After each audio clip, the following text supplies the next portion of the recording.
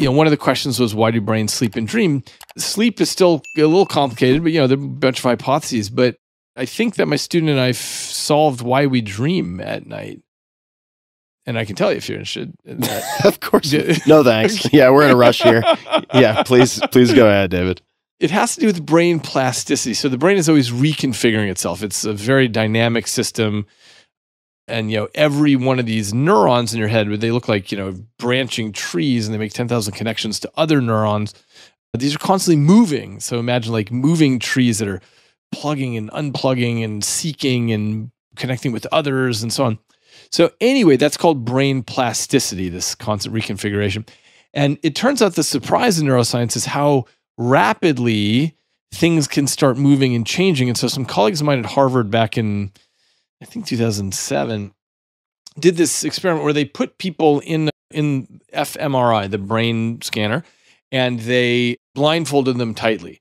And they were doing things like, when you're exposed to sound or touch, what is that, what's happening in the brain? And what they found is that in 60 minutes, the visual system started responding to touch and to sound. And that was really unexpected, because we know that if you go blind, your visual system will get taken over, especially if you're really young. But no one would have ever dreamt that you'd start seeing the first signs of takeover in 60 minutes. And so that got my student and I to start thinking about something right away. And we realized that dreaming has to do with the rotation of the planet. And this is because, the planet rotates into darkness. So we spend half our time in the dark. Obviously, I'm not talking about electricity-blessed times, but historical evolutionary times. What this means is you can still hear and smell and taste and touch in the dark, but you can't see in the dark. And that puts the visual system at a disadvantage. It's like you have been blindfolded in a sense. And so what we realized is the visual system has to fight back to keep its territory all during the night. And so that's what dreaming is about. Every 90 minutes, you've got these very specialized circuits that blast activity just into the visual cortex. That's all that happens in dreaming, is it's going just to primary visual cortex, all this random activity. And it's just to keep it defended against takeover from its neighbors. To prevent the weeds of other senses from encroaching on the walled garden of vision. Exactly. You got it. It's a screensaver.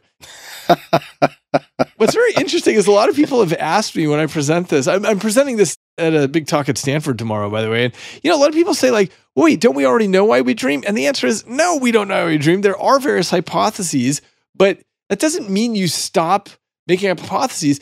And the reason this one matters, I think, is because it is the first ever one that makes quantitative predictions across species. So what we did is we found 25 different species of primates, and we looked at how plastic their brains are. Some primates come out very plastic, like Homo sapiens.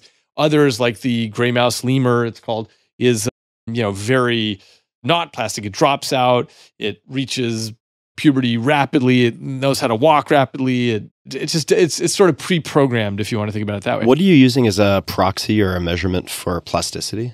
It's time to wean from their mothers, time to walking, time to puberty, things like this. I got it. So how much is kind of out of the box versus how much is molding of the Play-Doh? You got it. That's exactly it. And so Homo sapiens, it's unbelievable. I mean, we're so useless for so long. And that's because we've got these extraordinary plastic brains. We drop into the world half-baked, and we absorb the world around us. We absorb the language and the culture and all the knowledge that has come before us.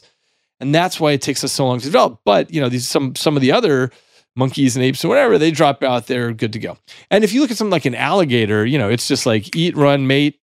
That's all it's doing. There's nothing other than the pre-programming that it needs. Okay, so anyway, it turns out if you look at the amount of REM sleep, rapid eye movement sleep is what correlates with dreaming. If you look at the amount of REM sleep that these different animals get, you find that it correlates perfectly, like a perfect machine gun correlation. So more REM, more plasticity. Exactly. By the way, if you're a baby human, you dream all the time. They have about 50% of their sleep is REM sleep, is dream sleep.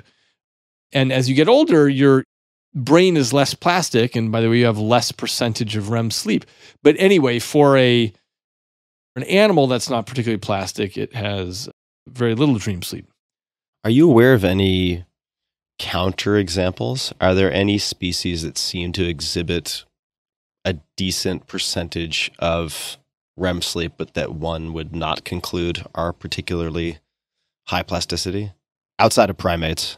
No, I don't know any counterexamples where they have a lot of REM sleep, but I did come across one which I thought was a real problem for the hypothesis, which is elephants. Elephants have almost no REM sleep. They do have a little bit of REM once in a while, but otherwise they don't. And of course, elephants have big brains and so on.